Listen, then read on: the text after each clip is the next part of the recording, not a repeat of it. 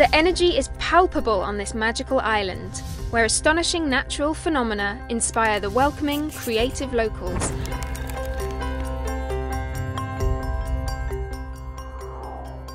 An underpopulated island marooned near the top of the globe, Iceland is literally a country in the making. Its supercharged splendour seems designed to remind visitors of their utter insignificance in the greater scheme of things. And it works a treat. Some crisp, clean air, an eyeful of the cinematic landscapes, and everyone is transfixed. Iceland's unofficial pastime is splashing around in its surplus of geothermal water. There are hot pots everywhere, from downtown Reykjavik to the isolated peninsular tips of the West Fjords. And not only are they incredibly relaxing, they're also a great way to meet the locals. Iceland's awe-inspiring nature comes to a dramatic climax in the West Fjords, the island's best off-the-beaten-path experience.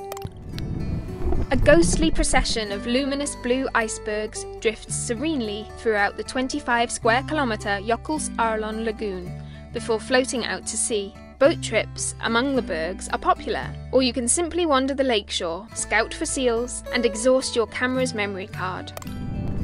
Everyone longs to glimpse the Northern Lights, the celestial kaleidoscope known for transforming long winter nights into natural lava lamps.